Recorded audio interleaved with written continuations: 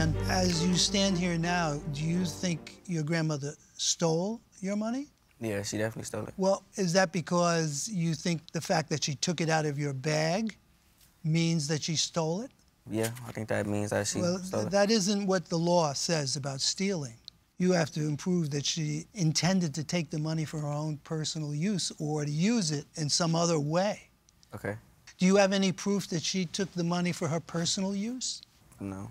I have Is there any proof? Oh, well, she has text messages. You have proof that I have a few text messages from my niece saying that oh, yeah, we actually no one wants to spend his money when I told her to tell your grandma, let's meet up so we can show her the proof.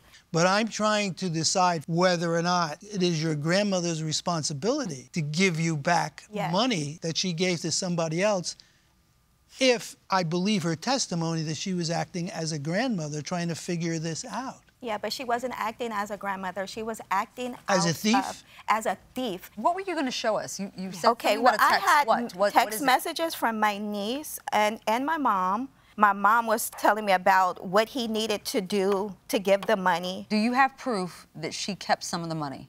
I was pleading, begging them to contact us so we can meet up to show proof. And then here is some of the, you want to read them? No. Oh, okay. I want to know how those text messages prove she kept some of the money. It's really not. Because I don't want to hear you. I don't want to hear about her saying But it's really not saying that she literally spent some of the money on her own. She's not saying that. They keep saying that they don't have the money. Okay. That my mom kept all the money.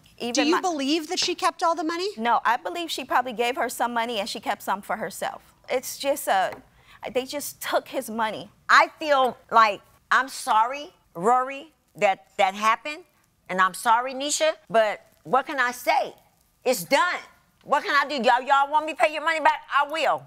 To keep confusion down. You shouldn't have took it. Right, I shouldn't have, but I did. So what can I say? And I didn't steal it. You I did. gave it to her. No, I took it out of his Renisha, you bag. can have a seat, Renisha. Okay, thank you. All right. We really do appreciate you acknowledging that, Ms. Rivers. Okay, thank you. We're going to excuse the parties while we deliberate in this matter. Okay. Thank you guys so much. This court is again in session. Mr. Williams, Ms. Rivers, we had a very heated discussion. And after a considerable amount of deliberation, we have reached a verdict. It is not unanimous. First of all three of us agreed, Ms. Rivers, that you thought you were doing the right thing. This is not a criminal case. We do not have to decide whether you willfully and maliciously stole anything. And so throwing about the terms theft and stealing are really beside the point. This is a civil case, and all we are called upon to decide is whether you took something that you did not have a right to take, and whether the plaintiff is entitled to it back. Judge Tuwalda and I believe that you did not have a right to take the money. It belonged to the plaintiff. You may have felt differently. You may have had good reasons for thinking differently. But at the end of the day, the money was his, and you did not have a right to take it.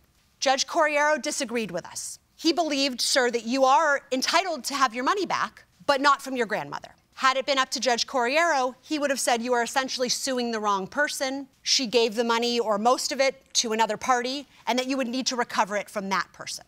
But again, that's the dissent. So the verdict of the court here today is in favor of the plaintiff in the full amount requested, $4,000. And though we do not have the power to do so, the best thing we could hope to see is that this is the first step to repairing a relationship. Yes. So the verdict of the court is in favor of the plaintiff for $4,000.